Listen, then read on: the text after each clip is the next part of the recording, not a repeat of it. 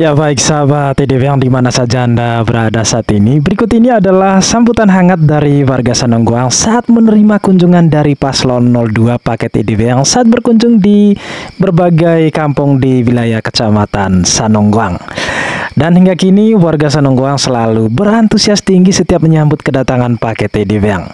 Dan rasa antusias warga Sanonggoang ditandai oleh berbagai ritus adat yang digelar saat menyambut kunjungan dari paslon 02. Ya, dan ritus adat yang digelar diantaranya mulai dari tata cara penjemputan secara adat Kempo ya, atau yang disebut curu dalam adat Kempo. Ritus adat curu ini dimaknai sebagai bentuk ekspresi gembira saat menyongsong tamu-tamu penting yang berkunjung ke setiap kampung. Sebab saat prosesi curu ya, ada berbagai rangkaian acara adat yang penting untuk diperagakan ke tamu. Diantaranya adalah ungkapan selamat datang. Ungkapan selamat datang ini ditandai dengan ayam berwarna putih ya, sebagai simbol ketulusan hati untuk menyambut tamu-tamu penting tersebut.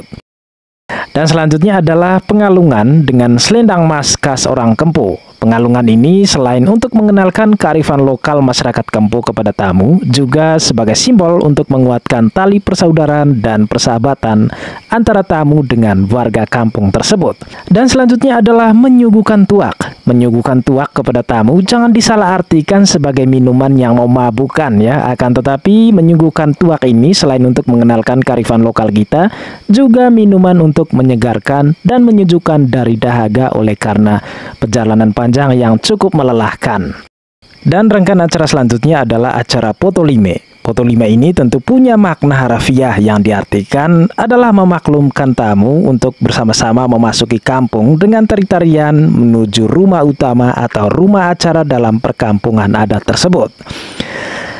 Ya, demikian sedikit gambaran singkat mengenai tata cara penerimaan tamu-tamu penting atau yang disebut curu secara adat Kempo. Dan referensi mengenai tata cara penerimaan tamu-tamu penting versi Kempo ini saya dapat dari salah satu toko tua di Beo Mede Kampung Rangat, adalah dari Bapak Mikael. Ya, tentu saja apa yang saya tulis di atas masih jauh lebih sempurna dari apa yang dimaksud atau yang diungkapkan oleh Bapak Mikael. Dan hal ini terjadi dikarenakan kesulitan terjemahan ke dalam bahasa Indonesia yang lebih baku.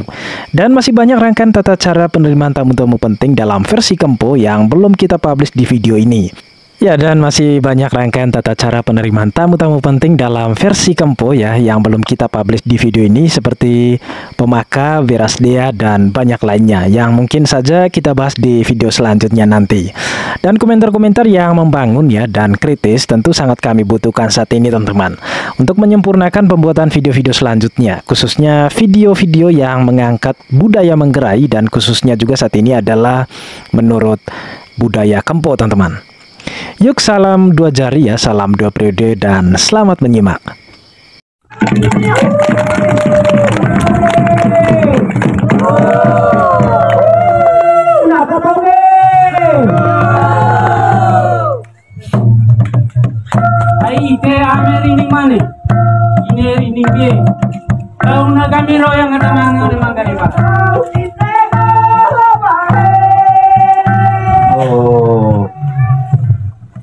Senang ketengah sana kami. Ay pas katuca ibo cenatas bidang kulit dengan sang jawab batin si amer dong sempo ame oleh salah kan bo bangka duteti lengkir cece dia mana mau baru bagi nomor batu ayat terpesium lagi. Sangir ngasang keluarga etan ngasoban cucu di Kecamatan Sanonggoang, polisi ngasang batin jamir dong. Saya datang gitu kulit saya kayak dokter gitu kulit saya dengan Andre. Cukup main Pak Andre go mangga sampai sini. Nah ini ya mangga, mungkin kelihatan dia mangga gitu. Gitu kulit saya Pak Martin. Sinonda, Ongelo, tentu kulit rujuk, saudara sekolah. Begitu kulit, bidang kulit mengasang manuk, mut, sama-sama kalian sor monggong geranata kami modal karan terus sangke dite sehat sehat dengan alsogo orang sehat ya dan begitu kalian ngajar belum kesini orang sehat oleh kami bangka namanya amin gitu kan 1 kilo aku mantap sangge tengasang gauk atau terima kasih lagi lembar tua kali tapi